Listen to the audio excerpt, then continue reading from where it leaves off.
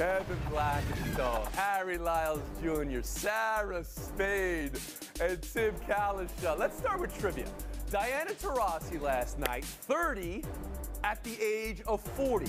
First in league history, and then in the MNBA, only 2 could accomplish it. Who did Taurasi join, national panel? Jordan. Michael Jordan. Yep. Michael and Dirk. Dirk Nowitzki, that's right. Cowlishaw Stone, you got it. Let's go around the horn. I'm so proud of you guys. Dirk and Jordan, the only with 30-point games at the age of 40 until last night with Taurasi. We'll get to that in a second. After seeing the distraction it created, we removed the independent film study addendum from the contract of Calamari. It was clearly perceived in ways that we never intended. Our confidence in Calamari is as high as it's ever been, and nothing demonstrates our belief in his ability to lead this team more than the commitment reflected in this contract. I don't need to say any more. Tim Cowlishaw, around the horn to you. Your takeaway from the Cardinals statement, and is this closure, or does it linger between team and quarterback? I think it's close to closure, because I think the important thing to Kyler Murray was the money he got. And he got a lot of money in his second deal, and that's really what it was all about. But it's an embarrassing time for the Cardinals. First of all, when you put out a statement and it's not from the president or the GM or the head coach, it's just from the team. This is how the team feels in general. This is how the Cardinals feel. That never really makes any sense. The Cowboys are forced to do that a lot, unfortunately. But with this case, if it was important enough to put the clause in, one day of mentions on ESPN and Twitter and people making fun of it, oh, we're taking it out. We're running for the hills. We don't want this. Why did you put it in the first place if it wasn't that important? It looks Sarah Spade. It clearly was important. This does not exist unless you think there's a need for it. And so Kyler can come out yesterday and call his own presser and say it's disrespectful and blame the media. But the disrespect is coming from inside the house. It's your own team that made the contract, and then you signed it. So yeah, if you want to take all that money, then own up to that clause needing to be in there. And if you don't think it deserves to be, then work your butt off and prove otherwise. It's too late to put it back in. All they're doing with the press conference and the statement afterwards is bringing more and more attention to it, because now, at this point, it's like in a trial when someone goes off on a loud rant and the person says, objection, sustained. And it's like, well, you already heard it anyway. You're going to use it against him. Yeah, stricken from the record. No, I think we all heard it. Yeah. I think we all heard it. All right, so you're suggesting this may linger for Murray and the Cardinals. Harry Lyles Jr., how about you? Yeah, I mean, my biggest takeaway is a question, and that's what way did you intend it to be perceived? Because we're not talking about a clause that's in every contract. This is something that none of us have ever seen before, and that's why it was so weird in the first place. And so, to me, I think if you're the Cardinals, at some point somebody's going to have to come out, whether it's Steve Keim or somebody else, and put your name on this, and you're going to have to answer for it, because you don't put it in there unless you have some concern or a lack of confidence in his ability to prepare. Because, yes, you could say, look at the dollar amount. Obviously, we believe in him. We're putting $250 million forward for his future, but that is something else, the clause that speaks to something else. And I think that is something is going to linger, because like Sarah said, as soon as something goes wrong out there on the football field, Twitter, everybody else is going to bring up that clause, and that, because of that, is going to be an issue, along with all the other things that he's dealt with the team this offseason. KB, do you agree with Sarah and Harry that this lingers? Oh, absolutely, it lingers. In fact, I think it's going to stick for a very, very, very long time. I mean, because what has happened here is the fact that the way this came out is that it suggests that Kyler Murray doesn't take his job that seriously, that he doesn't put in the study. This is a textbook example of what we talk about when we talk about microaggressions, because this is something that black quarterbacks like Kyler Murray have had to fight forever. And so now this is a stain on him going forward. Anytime he has a bad game, somebody will bring this up.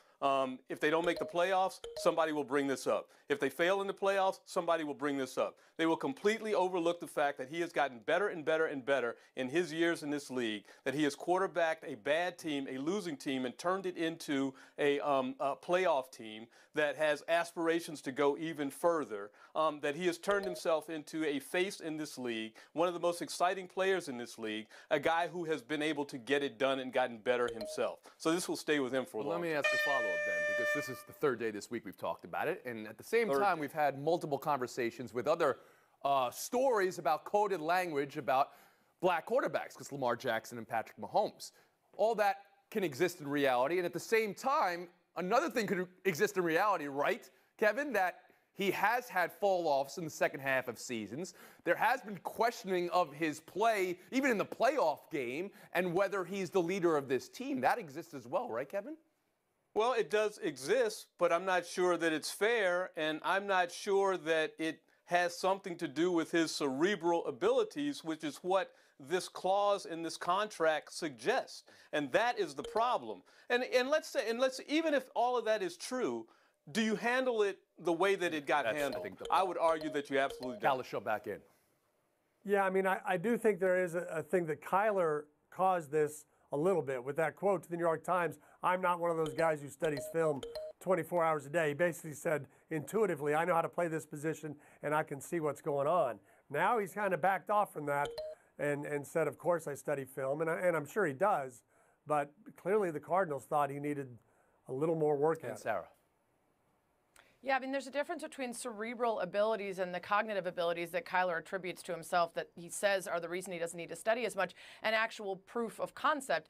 Kevin, for what we know on the outside, you may think of this as a microaggression, but they might have actual tracking abilities, which is what I've been told about the playbooks and the Microsoft tablets that they get. They actually track how often you're on it, whether you're watching it, whether your eyes are on that or something else, whether you're responding to the prompts in time. So this is not, I don't think, especially if it's in a contract like this, something that's based on conjecture, but rather based on proof that they have that he hasn't put the work in. KB, respond to that. But we don't know that. We absolutely do not know that. That is 100% But don't you think that's probably the case if it's in this contract?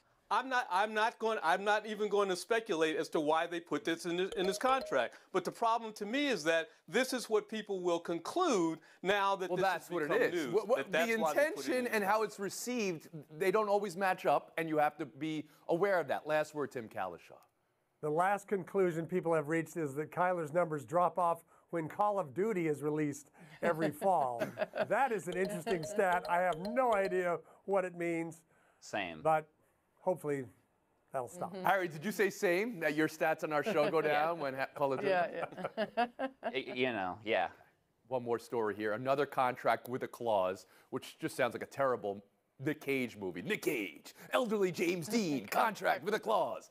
New Orleans Pelicans, Zion Williamson, their big new agreement, reportedly including his weight must be below 295 pounds when you take his weight and you add in body fat percentage.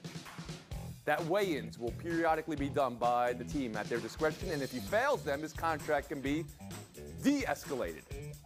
Just like it could be escalated with All-Star or All-NBA nods. Sarah, how do you hear that? Does that create a distraction? Will anything linger there?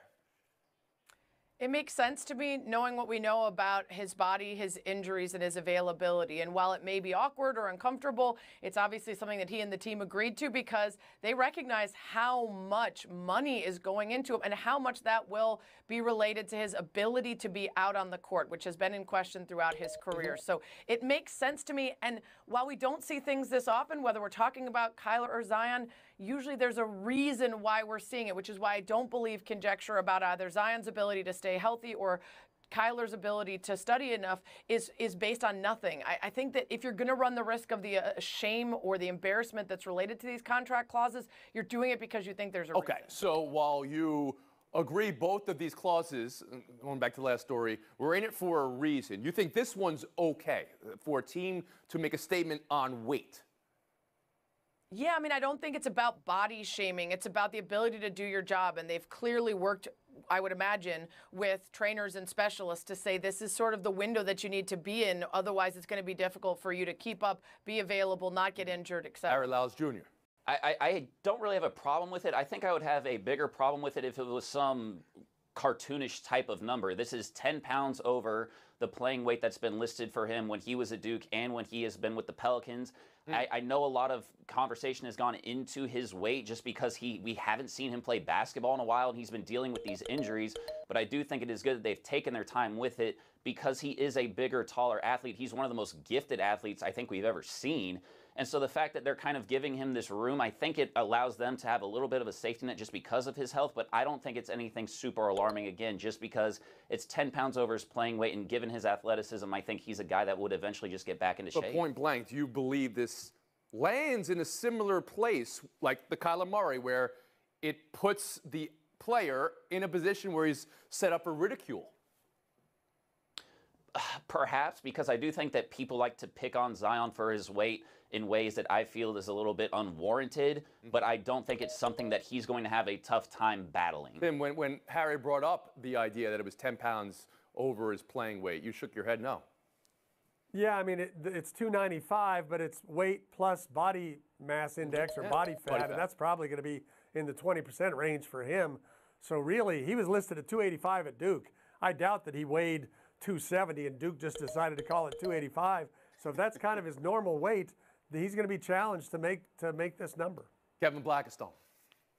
Yeah, I mean, I'm not moved by this one particularly, just because, making weight in sports is a part of sports. It can qualify you or disqualify you in combat sports. And in the NFL, we have seen any number of players, particularly linemen, who have to meet certain weight requirements that are part of their contract. We just never seen it in basketball, or at least I don't know about it. And I live here in Washington, D.C., where the Bullets had 3 guys eat their way out of the league. But for Zion, to Harry's point, I mean, we have seen this struggle. He has been ridiculed in social media because he looks overweight. So that's my point, Kevin. Is this getting to a point again where a team who ostensibly should want the best for their great player that they just invested in $250,000, and they're opening the player up for questioning by fans, questioning, by other players? Yeah, no, absolutely. I think it underscores that, but I think in this case, I think this is something that he maybe should embrace, because there seems to be a correlation between his fitness and his injuries. And maybe that's what they're trying to avoid, and he should as well. Thanks for your thoughts on that. Coming up in Buy or Sell Baseball, the latest on the trade deadline. And speaking of baseball, there's a certain series this week which proves itself a certain challenge for the graphics department all over the league. We'll be back in 2 minutes. Oh, my goodness. Oh, no. The coffee. Around the Horn is presented by Corona Extra. Find the fine life. Live la vida más fina. Part of Happy Hours.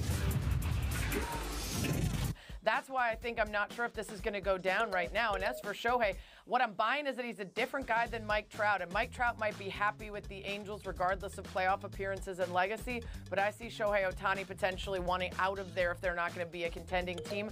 And they might have to trade him and get something instead of losing him for nothing. Harry Lyles Jr. Yeah, Tony, I'm buying that the Angels should probably move Ohtani, and that's not just because I think everybody that's a baseball fan wants to see it happen, but because at some point or another, yes, you won the sweepstakes in 2018 and you got him on one of literally the best contracts in Major League Baseball history, but you're not going to have anything to show for it if you don't trade him for something, because the window of you winning is probably closed. Okay, but wait, he's not a free agent at the end of this year. They still have him for a year. Kevin Blackistone, do they need to trade Ohtani in the next 3 days? Well, I don't think that they need to trade him, but I would say that there's more likelihood, I think, of Ohtani being dealt than Soto being dealt. And I would take the flip side of what Sarah said and say that I think that Soto is the asset that needs to convey with the team to a new owner, because I think that gives the team more value going forward. Certainly for someone like me, who is a season ticket holder and is trying to consider whether or not I want to buy tickets to see a team without Soto or continue to buy tickets to a team that has Soto. The only panelist who is a national season ticket holder. Tim Cowlishaw. I agree that Soto doesn't need to be dealt with as much time as he's got left before he's a free agent. But I got to buy A.J. Preller, who has one of the toughest jobs in sports, trying to compete with that team up the 5 freeway from San Diego that has a lot more TV dollars and a much bigger market, and he is always in on deals, and he's always fine. Could you imagine rolling in an outfield with Soto and with Tatis both, and they're still early 20s? All right, so, but no one, Tim thinks San Diego's in play for Soto. For Ohtani, throw out a team name. I didn't hear, is it the Mets? Could it be the Mets? Who is it? Got to be the Mets. Yeah? Got to be the Mets. Sarah? Yeah, probably the Mets. No fear of the Probably luxury Mets. tax. Can you imagine throwing out a rotation in the playoffs? That's DeGrom, Scherzer, Ohtani. Man, this is just thrilling. We'll move on. Dak Prescott's 29th birthday today. You know what that means?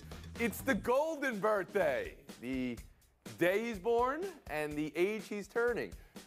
No, you don't. You're shaking your head. No one knew what this was? Okay. Sarah, you get it. Fine. Your bonus points for you. Of course. Dak Prescott indicating he plans for this to be the golden year. He said, quote, I plan for this to be the golden year, end quote. Tim Cowlishaw, you're off for Oxnard next week. Your golden trip by yourself. Don't know anything about golden birthdays. I'm sure I've had a couple. Golden No, I years think you've had sounds like one. something I Bea honestly Arthur think you've would had be a one. part of. I just don't think. Look, Dak is not the problem in Dallas. Whatever happens this season, his problem is, do they have the same wide receiver core or an equal wide receiver core to what they had a year ago? And the answer would appear to be no, they do not. So you think that's one of the bigger problems for the team right now? Offensively, Well, who's Dak throwing to? Clearly that, and replacing a couple offensive linemen, replacing Randy Gregory. They have a lot of hope. Sarah Spain? Well, my birthday's on the 18th, so I very recently celebrated my golden birthday. And I will tell you that it was extra special. So congratulations to Dak for that. Listen, I think it's great that he has big expectations. We all do. Dak is probably the one who's least under pressure here because he just got paid. McCarthy is under tremendous pressure. Jerry Jones, the pressure of time to try to get another win before he's out of it. So this is a team that needs to start actually getting things done, and that means end of games, end of seasons, and not just putting up decent numbers in the regular season. I think they're starting to recognize Harry that. Lyles Jr.? Yeah, I'm selling that this is the golden year. They're missing Amari Cooper, Lyle Collins, Randy Gregory, and Connor Williams, and it didn't seem like they upgraded at any of those positions. So to me, I think that the Cowboys, this isn't quite it. And plus, if you look at the opening part of their schedule, 4 out of the 6 teams were playoff teams last year. So we are going to find out early whether or not this is actually the golden year. JB. Wonder what David Bowie's golden year was. Anybody know? At any rate, look, I think that that without Zeke being all there like he was, without the What? Diana called her shot. She started the season saying, why can't old people dream too? She's old, she's dreaming, she's doing. Look, there's a reason basketball players, men or women, don't play until they're 40. It's hard on the knees. And to be out there and doing what Diana Taurasi did at 40, scoring 30, that's got to be the go. Well, I am scoring at home, of course, as you know, Sarah, as the only panelist who's going to her last game in a different city, but not the city she was. All right. Yep. Let's split the point. We'll move on. Showdown 2. We should have led the show with this. Panthers wide receiver Robbie Anderson changing the spelling of his first name. No more Robbie with a Y. He's now Robbie with an I-E. The ramifications of this are what, Tim Cowlishaw? He's changed his number. He's changed his spelling. Has he changed quarterbacks? That's what we don't know. And that's what caused Robbie's drop-off last year. Maybe Baker can get him back to the 1,000-yard level with a new name. Any number of ramifications, i.e. we could have to go back and edit the spellings previously, i.e. we could in the future forget which one he left and which one he changed to. So many things. I would say go Robbie Y-E, because if you're going to change it, be original. Robbie Y-E. There was some Latin in there. Id est. I'm going to give you the points for that. My brother John Gavin's Latin class. Go ahead, Sarah Spain. I want to give a shout out to the That's What She Said podcast guest, Catherine Bertine, former ESPNW editor, former pro cyclist, who spearheaded the group of women who fought for the inclusion of women at the Tour de France. It's been 33 years, and right now they're racing their first multi-stage competition since then. Finishes on Sunday. You can watch on Peacock. You can watch on CNBC. Support the women. Shout out to Catherine. Wow, good job at Catherine. And Sarah Spain, today's champion. We'll see you Monday. Not speaking pig Latin over here. Happy Hour is presented by Corona Extra. Please drink responsibly. Part of the interruption, but I'm Frank Isola. It's our last show of the week, Mina. You've made such great points, and you've also been such a great listener. I appreciate it. Oh, I'm sorry. Did you say something? The show has started. When the director says go, everyone